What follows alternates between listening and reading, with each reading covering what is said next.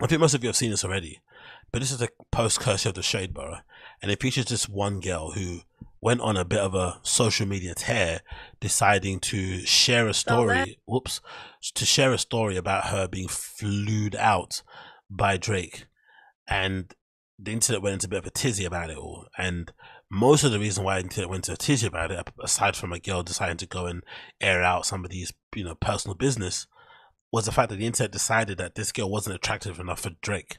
That somehow Drake could do better than her, and that she was obviously capping because she's not hot or not conventionally hot in their eyes, that it couldn't happen in any way, shape, or form. So I'm going to play a bit of what she said, and I'm going to give you some of my commentary near the end. month, Drake had flew me out. So I have made a video and I posted it on my Instagram story. It was a video of me inside a purple lingerie set. And I had tagged Drake inside my story, but I tagged him and I made it real small so nobody could know that I had tagged him in my story. So I did not know that he was gonna even seek it. I'm not even gonna lie. So he had texted me in vanish mode and was like, "What's your number?" with the heart eyes emoji. So I sent my number. Quick. So he called my phone, we chopped it up or whatever, and that's when he was like, he trying to see me, and I was like, I'm trying to see you too. So he had booked my flight for November 16th. Mind y'all, we texting, talking, all of that, November 13th. So fast forward, I got off the plane, he had sent a private out to get me, but before I went inside his house, they made me sign an NDA. So I can't really say too much, but I had looked at my NDA rules, so I know what I can and can't say. You feel me? So when I get in the house, we just sitting on the couch, chilling, talking. He kept on rubbing. So last month, Drake had flew. So you can tell what the story's going to be. But one of the things that really made me laugh about this whole affair was that there were hordes of men frothing at the mouth trying to argue the case that this girl wasn't hot enough to fuck Drake, which is legitimately the most GAY thing I've ever heard in my entire life. Like, guys legitimately arguing about another man's DICK. It's like, really? This is your life? This is what you're actually doing?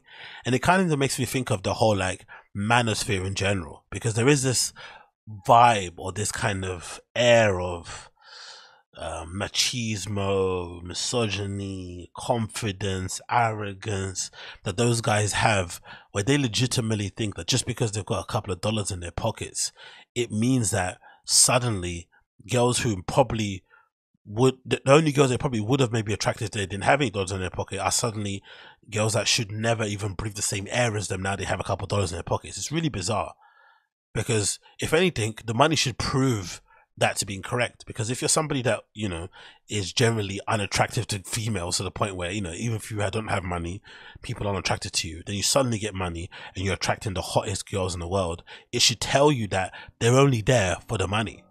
So if a quote unquote regular girl comes at you, you can't then get on your high horse and act like she's beneath you and doesn't deserve your time, because essentially that is the only girl you would have attracted when you didn't have any money in the first place.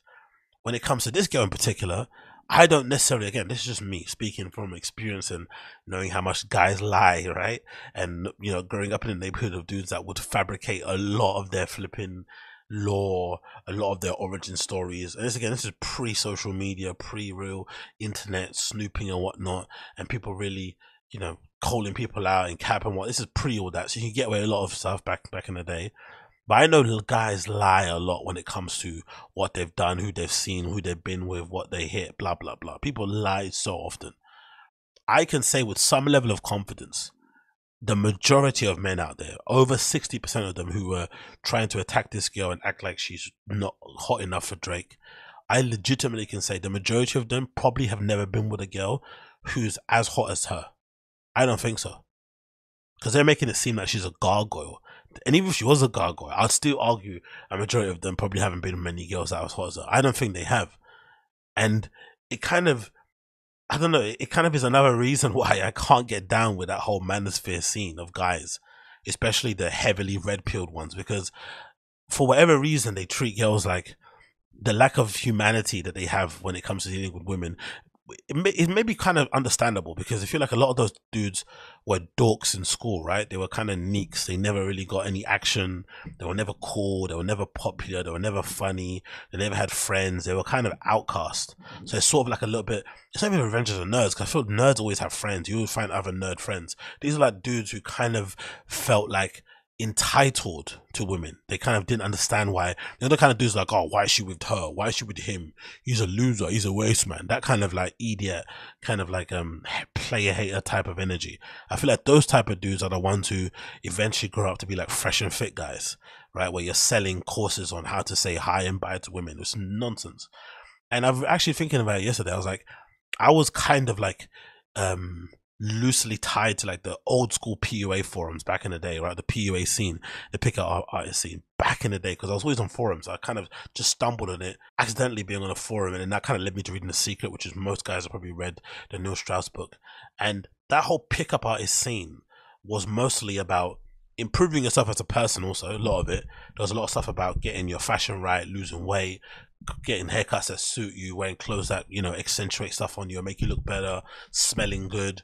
And also the ability, and also from what I remember anyway, most of it was about trying to overcome the fear of talking to women. That was most of it was about. And again, the end goal was about trying to hit as many. There wasn't a lot of talk in there about relationships and trying to find the right wife and stuff. It did happen with a lot of them. A lot of the big PUA artists end up getting married and whatnot, but most of it was all about like self-improvement and also how to overcome the fear of talking to women, because no one can deny, if you're a straight dude, trying to talk to girls is really difficult, especially if you have no practice, no skill, no confidence. It's really frightening, really scary to go up to a stranger that you may think looks attractive and try to, you know, seduce them in any way, shape, or form. It's just, you know, especially in this era, it's hard, it's difficult. So that's what the pickup artist thing was about. It's just what it is on a tin, try and pick up girls.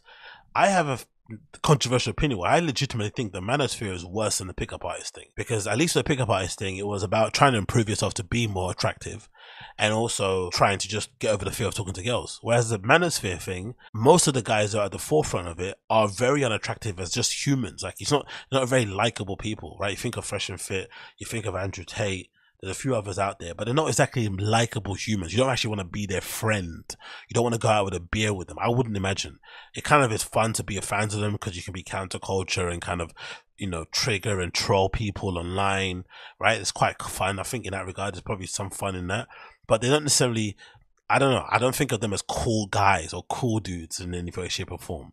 They just get what they get done, but that's the issue for the most part. And it also, I guess, it builds this, these guys have like a weird resentment with women and females in general. I don't know what that resentment is all about. Maybe it's because they got rejected so often in school and they feel like now that they're up, that they deserve everything, you know, paid back retroactively in terms of the none. I don't really know. But I feel like all that stuff is incredibly corny, incredibly lame. And if anything, is another example as to why it's probably hard out there for a single girl to find somebody that they can settle down with, because if these are the guys that they're listening to on a daily, you know, that are forming their worldview, informing their lifestyle choices and whatnot, it's pretty difficult. The pool's going to be pretty shallow for options if those are the guys that they deem to be heroes. Like, legit, think about it. Like, if you're a girl and you go out to a dude's house and he's got a picture of Fresh and Fit standing back to back, folding their arms, looking into the camera dead-eyed with that tism smile, you're going to be a bit concerned, right? You should probably run for your life also, jump out the window, wherever it may be. You should probably leave. And, you know, the date probably would have went probably halfway decent, and then suddenly he's trying to lecture you on, you know, he's trying to lecture you on abortion laws on your way back in an Uber, and then suddenly your red flags are going up. But I don't know, man. I thought that whole discourse around it was weird. Obviously, Drake cleared it up with his screenshot. Never met, never spoke, never flew. I hope people start doing more with their online, with their one life we are given. The shit is sad out here, which is, you know, understandable. If you generally don't know the girl, you can definitely see it from that point of view. Like, what are you doing with your time, with your life, woman? Why you make up these stories? And again, it involves him, so he's probably allowed to say what he wants in this regard. But I feel like the dudes who don't know the guy, who are just fans of his music, going out there and really trying to defend Drake's DICK and say that, nah, he wouldn't have smashed that. Trust me, I know. I've smelt it. You know what I mean? I've touched it. Like, that is real GAY shit. And those are the same guys who are probably the most homophobic also. which is also really interesting. Extremely homophobic, but also go out their way to try and defend another man's DICK. It's like, come on, my guy, you need to relax and kind of rein it in a little bit. But hey, who am I to say when it comes to these things? Who am I to say? So big up Drake for clearing up, and big up her for making up the story. And what's the harm in making up a story? Life is boring. Life is mundane. Life is a bit one note. It's a bit drab.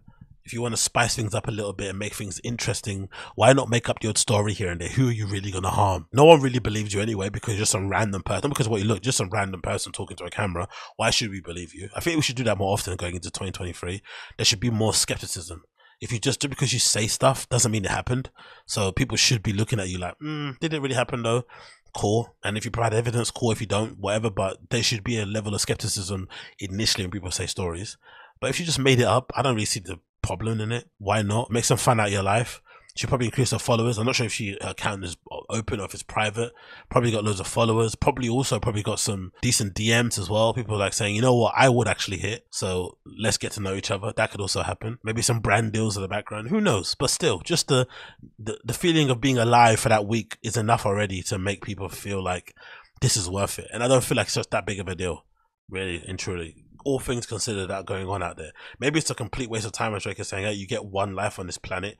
You should be spending it legitimately doing the things that you actually enjoy. I think someone like a Drake has probably realized, especially reaching the zenith of popularity that he's currently on and making the money that he's made, he's realized that there's not anything else that he needs in life. So maybe the one thing that he looks at and thinks, rah, man, I wish I had more of, was maybe time. Most rich people are like that, right? That's why they're into longevity stuff. Time is a one non-renewable resource. So for sure, somebody in his position is thinking about it, like, rah, man, at your young age, she's maybe 25 tops. You shouldn't be wasting time making up fan fiction about meeting me and getting flued out. That shouldn't be what you're doing. But for us watching it, regular civilians, just laugh and watch the flipping circus act. Everyone's in this circus, Drake included.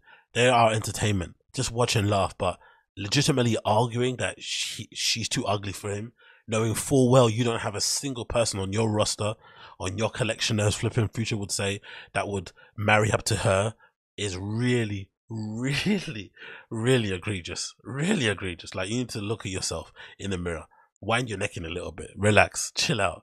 Like, honestly, manosphere thing is absolute washed waste kind of stuff.